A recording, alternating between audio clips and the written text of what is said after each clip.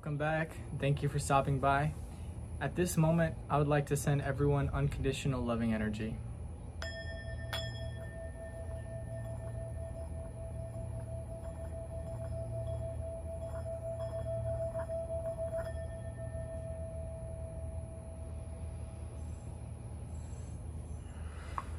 So, I want to talk about TikTok and something that I've noticed that is very interesting, and it pertains to the law of attraction. Now, when I go on TikTok and I feel myself at a lower vibration, let's say, then I notice that TikTok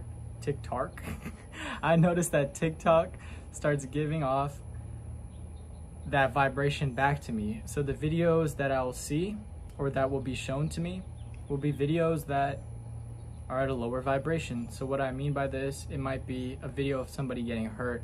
It could be a video of somebody getting bullied or something of that sorts. Now, this doesn't happen often because, of course, I like to be conscious of this, and that's why TikTok is actually one way that I can see if I'm really at a certain vibration at the time. Now, the way this works, and the reason why TikTok is quite a unique platform, is because there's so many people, there's so many quantum cords in this social media app, and it's like an instant where you will be shown what vibration you're at by a video. So you keep scrolling, you'll see more like this until you start to raise your vibration, and instantly the next video might be something about spirituality, and it'll be something positive, or something about self-healing or self-help, or some frequencies. So I want everyone to be, conscious of this, because when you're on social media, not just TikTok, whatever vibration you will be at, the social media app, the way it works, they will try to match that energy. So of course they can get more views and more ad revenue and whatnot for the social media app. So the people who make these apps are smart, and they think about these things. So whenever you find yourself at a lower vibration, just stop and look at what's trying to be shown to you on YouTube or TikTok or Instagram or Facebook.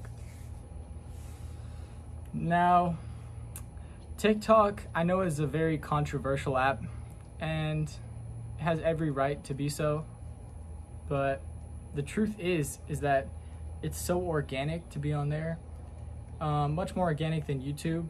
Although the videos are shorter, I still feel like they have impact, and there is a place for that social media app, especially for spirituality. And this is what I want to talk about, because when I was going through my awakening, and I was really awakening my third eye, and many more people were doing this, a lot of people were going on TikTok, and the information was being spread like wildfire, and downloads were just being received.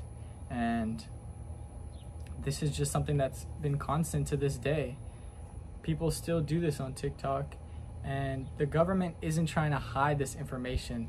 That's only if you allow that to be your truth, because if you focus on all the negativity and you focus on the elites being in power, this people being in power, all these negative entities being in power, that is just an illusion and a distortion. Once you open your third eye and your heart, you'll realize that just like your own shadow self, these people aren't necessarily bad, and you shouldn't hate them. They're just darker energy, but they're not the truth. The truth is love, light, and unconditional love, honestly. So I hope everyone watching enjoyed the video, just a quick video. And next time you're on social media, just think twice about, what's being shown to you. Does this feel like it's matching your vibration at the time? Does this feel like it's trying to put you at a lower vibration? So stuff like that. Thank you for watching the video.